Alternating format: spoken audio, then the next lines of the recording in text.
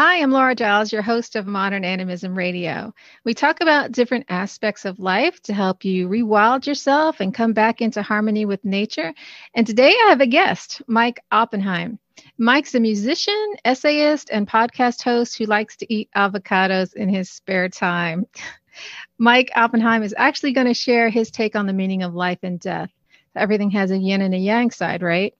It makes more sense to talk about both sides of the coin. So first, let's take a moment to get here, get grounded, and bring our hearts and minds into sacred space.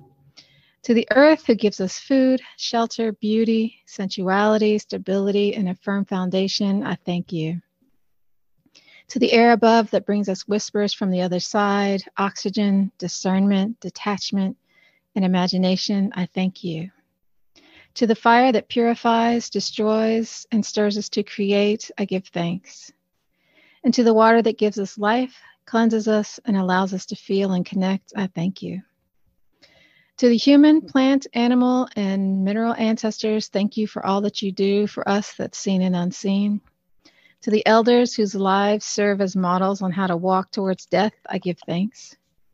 And to you, all our listeners around the world, if we inspire you, educate you, arouse you, it makes me so happy. I thank you for just listening.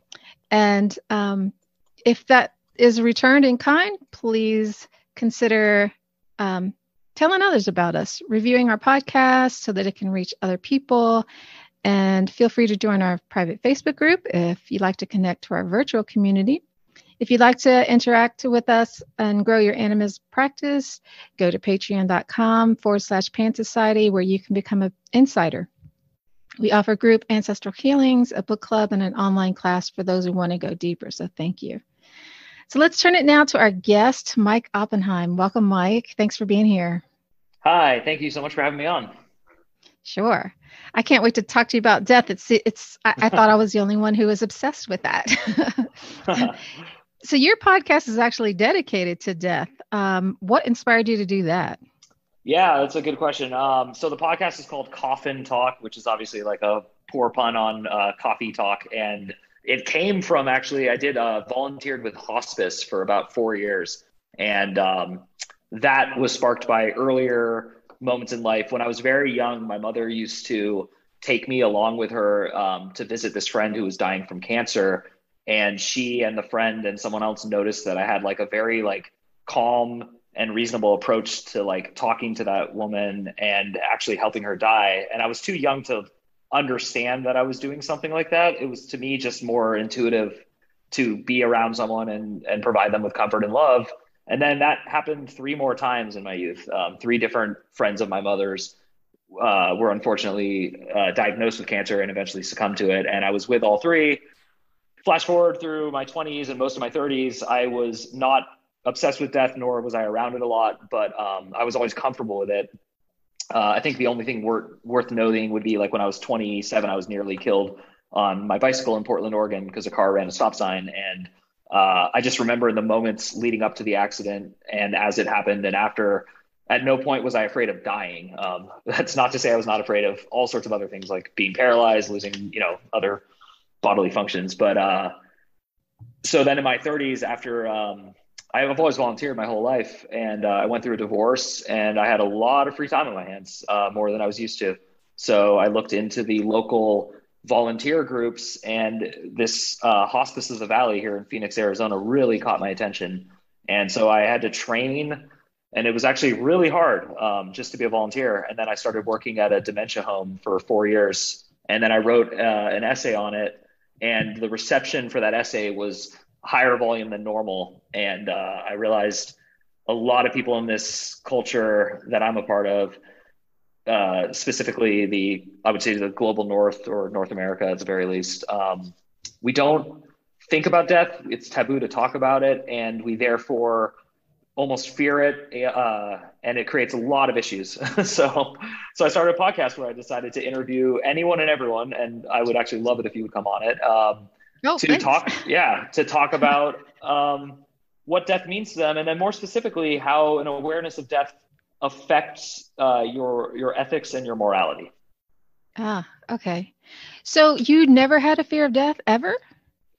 No, I've never had a fear of death, and I don't really understand why. I just have always, I mean, I can use words and concepts I've read about, I could talk about reincarnation or other things like that, but that's not really the truth. The truth is I just don't fear death. It doesn't scare me. I think it has to happen, and I've always somehow understood that. The few times where I've never thought I was going to die, but I've been in situations where I think I'm supposed to think I was going to die. And I think that's just a wiring in my brain. But I do know that it's not that I'm afraid of it, but to say that I'm looking forward to it or I anticipate it would be absolutely incorrect. I just want to live a long, healthy life, but I'm also extremely curious. It's like we're all playing this board game and none of us have read the rules, and none of us especially know how to win the game and what happens at the end of this phase of the game. And that's really what I'm obsessed with.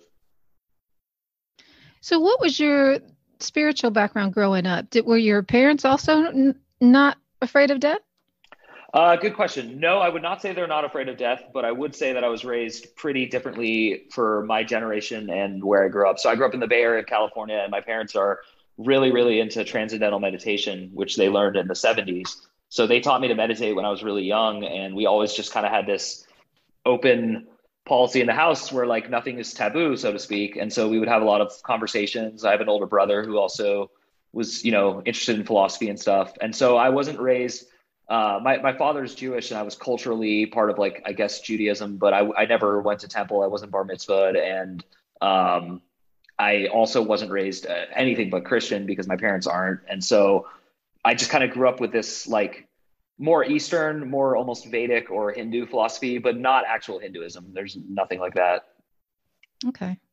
So did you have experiences within meditation that were, spiritual?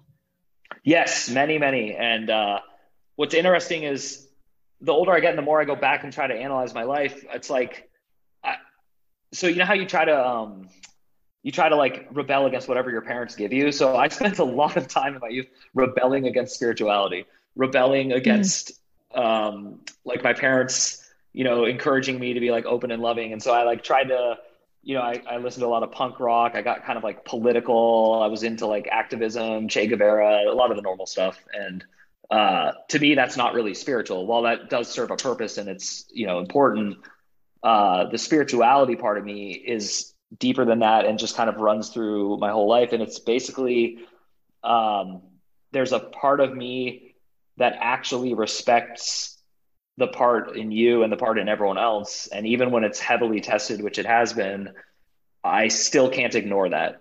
And I think that's where I would define my spirituality, is that there's a sacredness to all life, animals, plants, minerals, even like, I believe, rocks and stuff. And it's up to you to discern what to do with that. But to me, I feel it. It's there. Yeah. Okay. So when you were growing up and you were watching these people die of cancer, did that, was that like peaceful for you, or how did that work with your curiosity? That's really interesting. I've never thought about that. No, it was not peaceful. I think the one that stands out the most is the first one. And it was my friend's mother, and my mom came home one day and said, "Oh, I have some bad news. Your friend's mom, she fell on a bike ride a couple of weeks ago and her arm was stiff for 2 weeks and no one could figure it out. So they gave her a brain scan and she has a brain tumor." And that kind of like informed me like, okay, if I ever get paralyzed or something, I'm going to like assume I have brain cancer. And I kind of like approached it from that childlike, vantage point of like cause and effect. But your question is really good. And it's, gosh, it's hard for me to go back to that era. I would just say, the first time I saw someone die, I was in my 30s. So I didn't see her die. I don't think I really made that connection at the time. Yeah. Okay. So it was more just like this, these people are hurting and I'm just here to comfort them? Yeah. And I think that's fair. And I think now that you mentioned it, I would just go back to when I was 4. I remember like sticking up for kids I didn't like on the playground for the same reason. So it's almost like that. Yeah. Okay. So I have to ask you, based on all of that, what is your conclusions about the meaning of life? Great question. I believe we are here to learn lessons, and I believe that we have created the curriculum and the events in our own life that we're supposed to have struggles with. So it's like this predeterminism meets free will that makes no sense in any context, yet the more I read about quantum mechanics, the more it seems to make sense. So it's like you may have decided to be a woman of color in this era, in this century, in this place, but you obviously can't control like other outside influences and factors in everyone else's life, but that's the experience you chose to have. And so like when something bad happens in that experience, it's not that you wanted something bad to happen, it's that you wanted an exam. And so that's a test. And so I believe we face personal tests, and that's the meaning of life. But I don't believe it's a pass fail. I just believe it's the experience of being tested and the experience of reviewing your own results after the test are what make life thrilling, exciting, and incredibly meaningful. So it's like, okay, I want to go hiking, so I'm here for the experience. And if I fall down a cliff, then that's just part of it. Yes, as harsh and weird as that sounds, yeah, I would say that's a good analogy. So the whole point is just to have the experience? Yeah, I think so. And I'm actually basing this a lot on recency bias because I had a guest who was a past life hypnotist. And she said overwhelmingly every person she ever worked with in like a 10 or 15 year career said basically the same thing when they were under hypnosis, which is, I just didn't have enough experiences. Like, so the reason these souls, if you believe in that, keep coming back. And again, I'm saying if you believe, because I'm very open-minded to it all. But that idea does gel with me that like, you just want experiences. Like the experience of love wouldn't be love if you didn't have the experience of, if hate is the opposite of love, hate, or whatever word you want to use for that. But like all concepts can only exist with a spectrum or a binary opposite. Mm-hmm. Yeah. And that's really ironic too, because I'm a past life therapist as well. Oh, and wow. I would say that, yeah. So maybe you're meant to hear that today. I don't know. I would say exactly the same thing. Yeah. Wow. Totally. Wow. That's fascinating. Yeah. Well, I won't interview you on your own podcast, but I am dying to hear some of your stories. So. Yeah. So I guess then pain is just part of it. Bad stuff. Yeah. Cause if it's, like you say, if you can't have love without hate or indifference, then if to have a full life would be to have the spectrum of experiences. Yeah. And I use the term recency bias because it's like my current like crutch obsession, but it really is interesting to me that like, if I'm in a second marriage and I'm very happily remarried and I have a brand new daughter with my wife. And if I had not experienced the pain and the struggles and all the issues in my first marriage, it wouldn't have worked this way. And I wouldn't be grateful the way I am. Like a lot of my gratitude comes from struggle and how I dealt with what I perceived as suffering. So if a person is not very self-aware or other aware and is just sleepwalking through life, then they're not going to get that. Yes, and to be bluntly honest, I think the majority of humans I interact with in life are doing that, and it's a little sad to watch. Yeah, because I think life can be super rich if you're just paying attention, even to the stuff you don't like. Definitely, and that was actually, I mentioned that I've been catching up and listening to your podcast, and you said that in the episode on names and stuff. You really got to that. Hmm. So is love just a natural part of that, or is that something that we have to cultivate, or where does love fit in? Does it fit in? Good question. I definitely would say love is everything. It's the beginning, the middle, the end, and it's the only thing that can save you, and it's the only thing you're really looking for. And I think it's the only thing that isn't a desire, but is actually it's like we look externally for love, but the love should be coming internally. And that's something I'm cultivating and working on. I'm not there, but yeah, I think love is definitely the key. And as corny as it sounds, like the Beatles really just tried to hit that same note in a few different songs, but I definitely got it as a kid listening to them. So how is it that we got separated from it if it's inside? Great question. My immediate answer would be the ego, that we are a being. So I like the idea of like spirit, mind, body. And the mind is very important. Just like you need a steering wheel in a car, you need your ego because it's going to be in charge of orienting and steering you through life. You need sustenance, you need to figure out where to sleep at night, things like that. And then the heart has no interest in any of that, but that doesn't mean the other things aren't relevant. So the heart is like the anchor.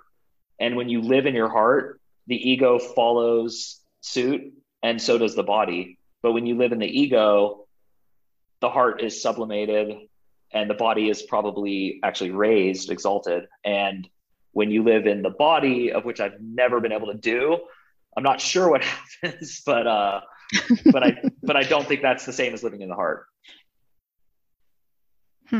Okay. So these sound like ideas. Is this something that you live, or is it just some, like, this is what I strive for, but it's not actually in my day-to-day life? It is definitely what I live, but it is only what I live since what I consider to be the greatest tragedy of my life occurred in 2017. And so my son from my first marriage and I were separated, not legally and not through situations that I approved of. And I was given virtually no options, but one of the options was to fight, attack, use lawyers, try to blah, blah, blah. And the other option, which seemed much more obvious and immediate, was to give up completely and live from my heart and not hope for the best, but assume this is the best. And so I am practicing that. It is not easy, but I am doing it. And it's why I actually have decided to open up about that after 5 years and talk about it with you or anyone else, because I feel like everyone suffers and everyone has a different, what they call the tragedy of their life. And, you know, when you're 12, it might be like your favorite restaurant closed or the ice cream spill on the floor. But as we get older, we collect these experiences. And I think the really hard ones are the best tests and the most important tests, and the tests that we really get to like fulfill ourselves with. So my answer is yes, I do practice it, but I can't tell you that I'm a results oriented person with it. I'm not looking for it to magically change my life. Yeah. Yeah. Well, I think we have to be tested, because if we're not, then we can't really say what is ours and what isn't. It is just an idea. Yeah, definitely. So what's the meaning of death? The meaning of death is that without time and without pressure, no decision is necessary, and your life would be incredibly boring and uninteresting, and even to yourself. It's like, you know, I've thought about it. Like, what if you had like every superhero power you could have, including you're never going to die? You know, the only genre in fiction that really touches on this is the idea of the vampire. And these vampires don't seem very happy. And so I think that death is very important, because it is, as we get older, and I'm assuming this is true for you, but we revere death more and we revere life more, and we pay attention more to death. Like when I was a kid, oh, that person died. Okay. You know, like whatever. But now, like, celebrity deaths don't affect me because they're celebrities. They just remind me that time does its thing and we're all going to go. And so like, as I get older, and maybe it's just a product of social media and the internet, I'm more like conscious of death all the time. And it really helps me. It really like helps me. I want to help people cross the street. You know, I want to help someone with their groceries. Like, it's just weird. It makes me want to help people more, so that there's just a little less perception of suffering in their life. Yeah, I think that makes it more precious, makes life more precious. And I love the way you said that, because I never thought of it that way before. But yeah, that pressure that, you know, this is not going to last, I think does make things more precious, and does make us more mindful. So how do we prepare for this? That's a great question. And I do actually have a pretty good answer for that. Think about it, and think about the people you think of as enemies, whether they're people you've never met who you hate politically, or they're people who you've like, they hurt your friend, or even more immediate, they hurt you. They're not your enemies. And as you get close to death and as you die, that will be your only regrets, in my opinion. Again, going back to that car accident, because I did think I might die that day, the first thing I did when I was in the hospital recovering was I took out my phone and I called the one person who I had said, don't ever talk to me again, pretend that I'm dead. I never want to speak to you. And I hope like, I never encounter you again. And this person was someone I had dated. They had really like hurt me. And I said those words because I meant them. And then I felt so bad for saying them. And I just remember thinking the whole time I was getting a CT scan in the hospital, I'm like, the second I'm able, I'm going to call this person and make sure I undo what I said, because it's not true. And the thought of them going the rest of their life thinking that I hated them when I died was like soul crushing. So yeah, I think it's very hard to deal with geopolitics. The global situation is presented to us differently than ever before, and everyone and their mother has an opinion. And I think that those are also tests. And I think it's really important to develop compassion and tolerance and awareness of others. And again, not to like blow smoke your way, but you do seem to really get this. And that's what I like about your podcast. I think you're really trying to help people do that. Thank you. That's awesome. Yeah. We have a ritual for that, for the dying, when what you do is absolve everybody from everything. And hopefully people don't wait until they're dying to do it, so that you can do it on both sides. But I think it's so healing to end that way, just, for everything you've done, for everything that you did I didn't know about, for everything, whatever it is, I forgive you, and let's just go in peace. But I think you can do that every day, Yeah. I mean, especially it's autumn, it's time, everything's dying, have a ritual and do it right now. Why wait? So I imagine you saw lots of people from different faiths transition during your time in hospice. And does a person's spiritual path make a difference in how they pass? Good question. In my case, it's a little harder to answer that because it was a dementia ward. So most of the people who were dying were not really there, but some were. And so I'm trying to think of those ones. And actually, the one who stands out the most to me was a priest who was in there for like 7 months, which is very rare. Hospice, first of all, legally, it's only supposed to be 6 months. And secondly, usually it's 1 to 3 months. And in the case of where I worked, it was usually like within a week. So this guy, he was in the back of this 12-bedroom house that I volunteered at. And he was there just forever. And we got so used to him. And he was so warm and he was so nice. And he had dementia, so he didn't remember you. So he would kind of like always be warm and nice to you the way he would first greet someone. And his wife would come in and she'd just be like, I wish you guys could like have heard his lectures and his sermons, because he was so different. And like, I read his obituary after he died, and he was. And yes, I feel like his death was by far the most peaceful of anyone I saw there. Because of the way he lived his life? Yeah, because he was confident in his union with love and God and all that. And again, this is where it's interesting to me. You don't have to believe in God. I am sure atheists can die in peace. It's just that you have to be at peace with atheism. So do you think morality and goodness matter in the afterlife then? I think I have 3 answers to that. And the first one is, yes, I have a belief, but it's just that, it's a belief. But I believe that the afterlife is not the main life, and nor is this one. I actually think the dream state is the most real reality of all of them. And I think that's why they're so confusing to us. And so I think what we call the afterlife is like a waiting room where you review the lessons and then you make your plans for the next life. But I don't think that the thing that is living dies and comes back and dies and comes back. I think the thing that is living is timeless and exists in a timeless space. And so I know this sounds so esoteric and out there, but it's really what I think. And so it really doesn't matter on the cosmic level, but it feels so intense here and it matters so much here that I think that's the ultimate lesson is, how do you coexist with other co-creators who aren't creating what you would create? So what's the point of being good then? And how do you tell your kids don't beat up the little boy down the street? This I think is kind of interesting, but your guilt and your conscience will eat you and get you, and it will get you at the end if it doesn't get you in the middle.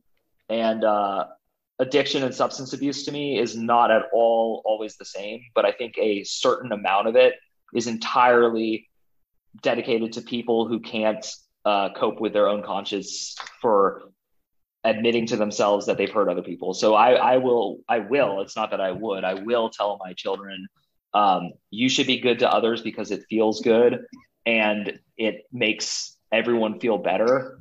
And that's a better solution to your problems than being right or inflicting pain or doing what you think you should do. So I do think it matters, but I don't think ultimately you get punished. That's a very important part of my philosophy.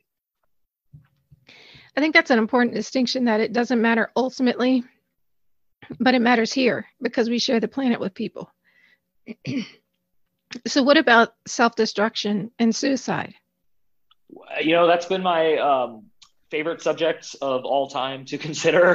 That's actually, to me, almost more relevant than the 3 women who died from cancer in my youth. The other event that sent me just on this crazy life mission was my best friend's father committed suicide when we were both 17.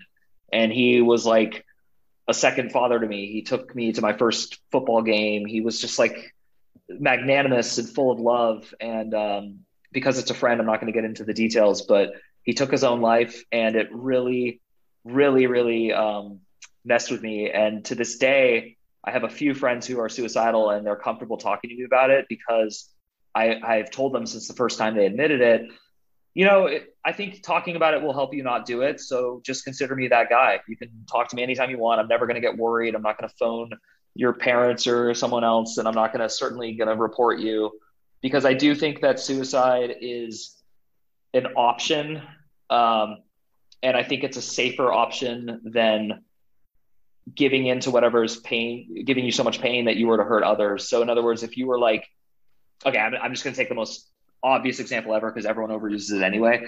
Imagine if the reason like Hitler went on his Holocaust is because he was suicidal, and instead of just turning off the lights, he had to stay alive, and then he did that. I'm not saying that's true. I'm not trying to bring him up. I'm trying to more get at this idea that like sometimes we don't really know how much pain someone's in, and it's not easy to watch someone be suicidal. And I think it's even harder to have them end their life. But I think that if we were to change the dialogue and the narrative, at least in our culture about it, it would behoove us very well. I think I know that this is like opinionated and strong, but I think a lot of these like mass shootings, for example, are people who are like deeply suicidal and they don't understand that, and it gets externalized, and then sadly of all, they end up committing suicide anyway, Mm-hmm. Yeah, I think that if we change the dialogue around from the judgment about it, it would be a really different situation. Yeah, because people are in pain. If that's the only way that you can think of to get out of pain, that's a very sad situation. Yeah. And that's what's so hard about like having compassion is if you're going to have true compassion, it means you're going to have compassion for everyone. There's not like this person doesn't get my compassion because they crossed the line. Like that's not compassion. So again, I'm stressing this so that no one thinks I'm, some righteous person. It's not easy, nor do I do it effectively all the time, but I really try my hardest, especially with geopolitics, to just look at like, the horrendous failures of government all across the world, including our own, and just I try to have compassion. And I think what you just said nails it, which is if we had changed the dialogue 40, 50 years ago, I think a lot of people who choose power and then abuse it are deeply, deeply depressed. Mm-hmm. Mm-hmm. I think what a lot of people want at the end, though, is to feel like their life has meaning, whether that's a suicide or however it comes to an end. And how do you know then if your life had meaning, if it really is just about an experience? Yeah, that's deep.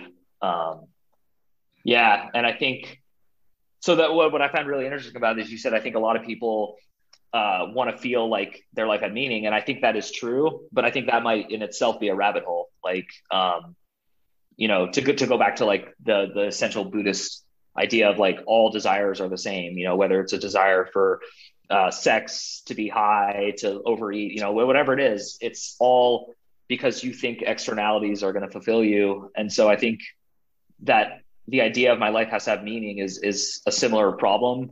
And I know for me it was because when I was younger, I was really obsessed with like music. And so I decided to dedicate my life to music and I became a musician. And then 5 years into it, I was experiencing some success, not nearly as much as I had hoped for. And I remember like it started to become painful. It was like now my own pursuit of excellence was actually my biggest problem in life. And so Yeah. my dad took me aside and he said, "You don't look happy when you're on stage. Why don't you just quit?" And I needed someone to give me permission to quit. You know, I was young, I was 23. And so I did. And then I ended up playing in a band for the next 5 years that was a totally different band. And it was just fun. And I had a great time. And then I, gravitated away from that into writing. So. Yeah, so many traps. Mhm. Which another one could be, you don't hear about this so much now, but it's still there. So for people who want the fountain of youth, either through plastic surgery, immortality, cryogenics, however that shows up, what do you think of that? And what would you say to those people? I think sounds like mean and sort of passive aggressive. Relax. I don't know. It's hard. I'm reticent to like give what I would say to people because that's kind of what I'm trying to undo now is like this life of like, it's not that it's a bad question. It's not that it's unfair. It's just, I really don't know. I think what I really just want to tell every person is try going a week choosing love over every other emotion when it comes. So like whatever your problem is or your many problems, you being of course fictitious, every time those dark or unhappy thoughts come up, try to think of a loving solution and try for a week. And I think it'll start to stick. And then I think you'll be less materialistically driven. I think it's a natural consequence. I'm actually, this is random, but psilocybin, the active ingredient in magic mushrooms, is now becoming legal in a lot of places in America, and it already is in other places in the world. And they're proving that it like really helps PTSD and stuff like that. And what I find hilarious about this is that it's going to become legalized to the point where Coca-Cola and Budweiser will start producing it because that's what they do with everything. And so, ironically, I believe that this materialistic, consumer-driven capitalist venture of selling psilocybin to the masses is going to lead to people taking psilocybin, which inevitably erodes materialism. So I see like, no matter what, like all things are moving right now towards a much gentler and safer and nicer world, Earth. And I really believe that. I just see like rising tides for movements of like less harm towards animals, more cultivation of plant-based materials. And, even McDonald's to sell products recently stopped using plastic in their toys. And like McDonald's or hate McDonald's, they're doing it because they care about their reputation. And the reputation that sells now is a consideration for the environment. I never saw that coming. Yeah. You said a lot of things today that I've either not heard said in that way or just not heard that at all. So if somebody was trying to figure out, it's like, what is he talking about? or or inspired by something that you've said, and they want to find their own truth about death, what suggestions would you have for them? Okay. Well, first of all, because I just mentioned it, I would strongly encourage people who have a good physical constituency to wet their toes in mind-altering substances. But I want to make this huge caveat: with the assistance of someone who's experienced and only if it's legal and safe. I actually think that doing something that's illegal in your culture and being afraid while you do it will horrendously affect it. So my example now is that I flew to Ecuador where it's legal to take plant medicine called ayahuasca. And I had an experience 5 years ago that absolutely fundamentally changed me forever. I will never go back to the way I was before that. And I don't think everyone needs to try ayahuasca. I don't think, as a matter of fact, I would strongly urge a lot of people to never try it. But I think if you're curious and you listen to what I said today and you want to glimpse that, again, in a safe, legal environment, preferably with someone who, has a good psychological mind with you, I think it would be good to take a small dose and to see how that may or may not open your heart. Now, meditation would be the much easier, much more legal, and much safer way to do that. but I feel like it's a little unfair because my parents taught me to meditate when I was 13. And so I've just been on autopilot meditating for, I just turned 40, so 27 years. Mm-hmm. And I would say that without that ayahuasca experience, I still would be who I am today. But I think the process would have been slower and different. I think that if you participate in those ceremonies with people who are also seekers and full of love, they can work. But I would, just to make sure I say it right, because it's going out on the internet, meditation 100% will cure everything for every soul that's struggling, but it doesn't cure you the way you think it will. And it doesn't cure you in any timeline that you're going to be comfortable with. It's really like a long, slow process. I tell people that meditation to me is like making a candle. The way you make a candle is you dip a wick in a hot tub of wax, you lift it in the air and you let it dry. You re-dip it, you lift it in the air and you let it dry, and it takes forever. But every time you dip it, it comes back with a little more wax. And then eventually one day you have a candle. So I would say that when you meditate, you enter the space of your heart. And the longer you sit there and don't judge it and don't expect results, the more you will start to feel an inherent bias towards doing good and being good. Awesome. I think, life could be that simple if we just kept focusing on that. Yeah. Well, and it's hard. I think, COVID was a missed opportunity for a lot of people because it was a chance to actually start meditating every day. Most people I talk to, they're like, I don't have time. I get up at 7, I slam the snooze button, the alarm button. I take a shower, I grab coffee to go, and I run to the office. I get home, my kid has soccer practice, blah, blah, blah.